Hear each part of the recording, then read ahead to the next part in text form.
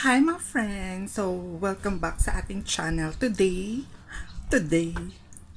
at least dumating na finally. Ang gagawin natin is i-review natin itong Vice Cosmetics contour. Tapos, yung blush on, si Bucon, ito, shade niya. Tapos, confirm. Tapos, yung highlight is si Aura Glow Shining. So, pasalamatan natin ang ating friend na si Bruja Michelle. Palakpakan natin. Bruja, if you're watching, thank you so much. Thank you so much kasi binigyan mo ko nito. God bless you always. Thank you. Without further ado, let's go to swatch. So, each pan, ang contains niya is 3.5 grams, and then cruelty free sila, and then 24 months. Ooh, not bad. Ganun din, 145 pesos each. 3.5 grams din yung nila, pinaka pan niya. In terms of packaging, ang ganda niya. Super ganda. Alam mo yun, yung tipong affordable lang siya, pero yung binayaran mo parang luxury na. Ganda niya yung packaging. Yung pinaka-logo, yung tattoo dito ni Vice, hindi siya copied kay Jeffree Star. Kasi wala naman tattoo si Jeffree Star dito. Ang tattoo ni Vice is nandito. Tapos, sobrang tagal na nun. I think mga a year na. Years.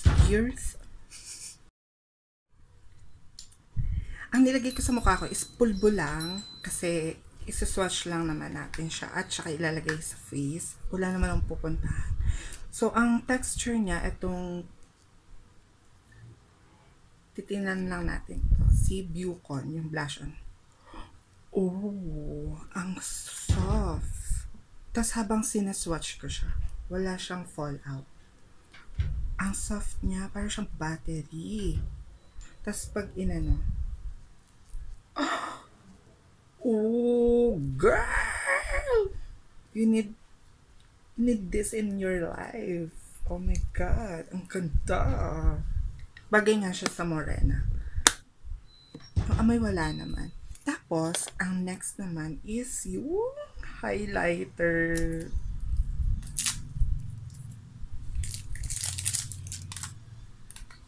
Oh, ganun din yung ano niya. Ito is parang gold na champagne. Tapos yung texture niya. Oh, ang lambot. Ito medyo ma-powdery nga lang siya. Itong isa, hindi eh. Oo, hindi. Texture niya malambot. Ito din malambot. Yun nga lang, medyo may konting powder, may fallouts. Tapos, pag sinwatch, girl! Sila ang chismosa mong kapitbahay dito. Okay, let's go sa contour. Yung confirm is pwede yun sa morena. So, yung balat ko kasi is brown. Brownish, parang brownies, ganon. Oh. Oh, ang battery niya rin. Tapos, minimal lang yung fallout niya. Oh, girl! Pag pupunta ka mall, kailangan snatch ang cheekbone mo, girl. Oh, ang ganda dahil. So, let's contour muna. Ang gagamitin natin pang contour na brush, si Blend Contour Brush from Jesu. Ang number nito is 109. Pag tinap siya sa, ayun lang. Kailangan careful ka kasi. Kita niyo yan. Meron siyang fallout. Careful lang. Ayan o. Diba? Pero tingnan natin siya pag nilagay sa chest. Girl! Hindi siya. Blendable. Blendable siya. Kailangan kapag ititip nyo yung ano nyo, ang brush, kailangan itap nyo yung excess para yung pinaka-pigment niya is slight lang na ilalagay sa face. Ganda niya. Friend, ang ganda niya. Dito kaya masyadong harsh siya kasi ano ba tawag dito? Yung liwanag is nandito pero hindi to kasi ano, 'di ba wala akong ano ring light. Kaya nandito yung drawer ko. Natatakpan yung mukha ko. Kaya akala nyo harsh. So, punta naman tayo sa blush on. So, ang gagamitin nating brush, itong si Beauty Cosmetics na stippling brush. Oh, meron nga siyang minimal fallout. Pero okay lang. Oh, ang kapit niya. Kita niyo yan? Kapit niya sa brush. Tapos tap niya lang siya. Huh? Huh?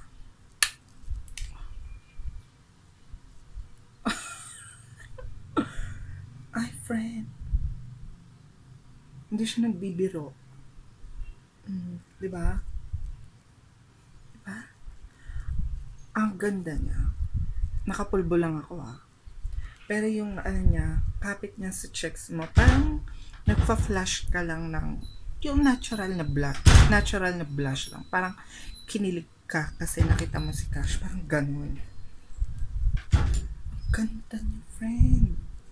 Ganda sa balat. Yun nga lang, pag halimbawang ano, ingat-ingat din kayo kasi super pigmented niya. So, kailangan dahan-dahan lang sa paglagay. Huwag kayo ma-over, ha? O mamaya, sabihin, nasapak kayo. Diba, ang ganda ng kapit sa balat. Next natin is si highlighter. This is my favorite part. So, ang gagamitin nating brush is si Gesso Tapered Blending Brush number 224. Ito naman,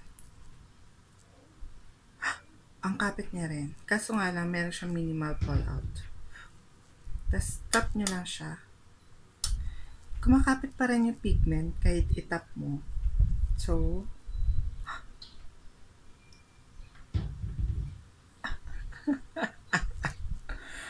girl, hindi siya nagbibiro, girl. Masisilaw ang chismosa mong kapitbahay. Friend. So, up close, pag halimbawa textured skin ka, may appearance nga siya na textured. Ganda. Diba? Pagdadaan yung chismosan yung kapitbahay. Pag gumanan ka, ay! Matatakot sila. Ganda. So, ito yung final touch ko. Packaging, check. Gorgeous, very minimalist, very luxurious. Pati mo pala, makita mo na kagad yung shade. Tapos, sobrang tagal niya, 24 months. Tapos, ang gusto ko sa kanila is cruelty-free. Yun. Cruelty-free. Panalong panalo. Tapos, presyo pa lang, 145. Sulit na sulit ka na. Kahit bilhin mo yung entire collection niya.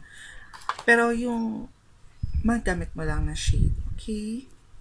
So, nananawagan ako sa Vice Cosmetics. Please, maglabas na kayo ng eyeshadow palette at saka ng foundation.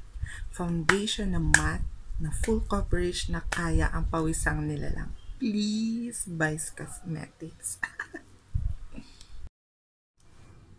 And guys, so thank you so much for watching. Thank you ulit, Bruha, Michelle, for this kind of set. I really appreciate it. Maagang pa-birthday sa akin to. So, mga friends, pasalamatan natin si Misa.